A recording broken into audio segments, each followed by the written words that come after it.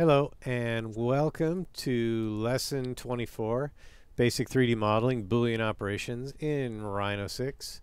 Alright, today we are going to cover Boolean operations, and we're really only going to cover two in this quick video. One is a Boolean difference and the other is a Boolean union. And basically what Booleans do is they take two or more objects and you either add them together to combine into a single object, or you use one to difference or carve out or create a negative space in a second object. Okay, so I'm going to go from the top view over here to my perspective view, and you can see we have the pipes left over from the last lesson.